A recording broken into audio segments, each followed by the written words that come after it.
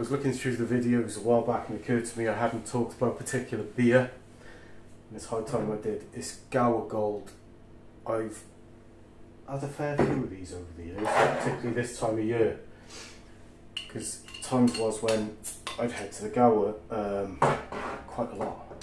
I don't get to do it so much now, but nonetheless, Gower Gold is brewed in Crofty, down on the Gower, down in southwest Wales. And Gower Gold is,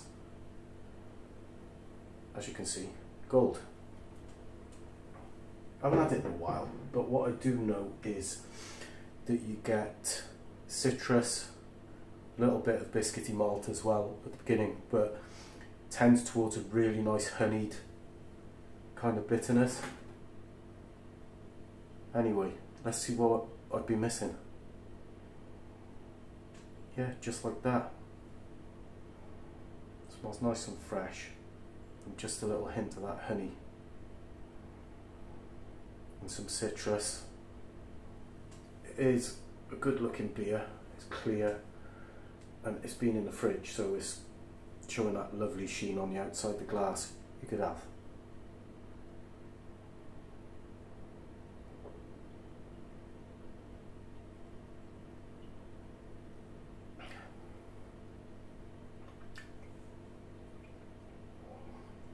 Yeah, that's still Gower Gold. It's coming in quite light on percentage. I think it's 4.5. Contains barley and wheat, and there is a nice label on it, and that label's been, well, it started off a little bit less gold than that.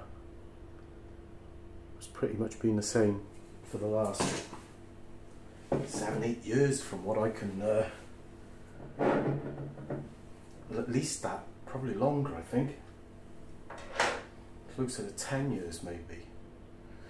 Anyway, it is the ideal beer to drink on a summer's day, and Gower beers are becoming more prominent around different supermarkets. You can sometimes pick up Gold. One or two of them, Gower Power pops up, which is another nice one of their beers. But for me, it's Gower Gold. It still is. It's been a staple in my summer, particularly on a Friday evening's drinking. But tonight is not a Gower evening. It is the middle of July, and it might as well be February. It's been raining solid all day, and it's been cold.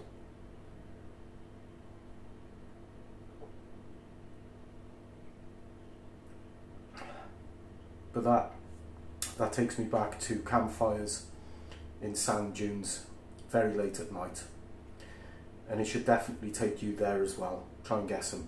Cheers.